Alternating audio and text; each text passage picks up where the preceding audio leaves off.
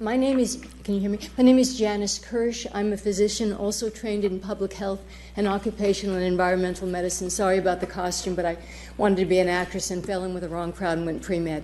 But anyway, I've come today because I want to thank you as my colleagues for being first responders, for taking on this issue, climate disruption, the greatest public health threat that humankind has ever faced.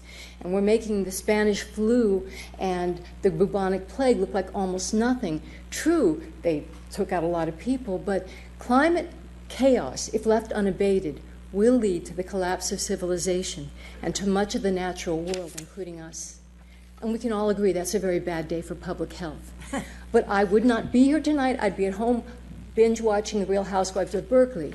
But I'm here because I think we do have a chance.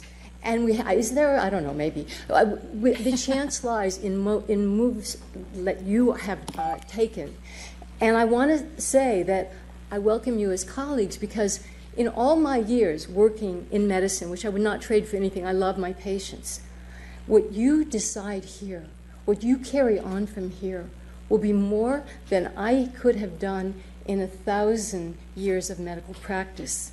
And so I thank you from my spiritual, not my anatomical heart. Thank you. Thank you.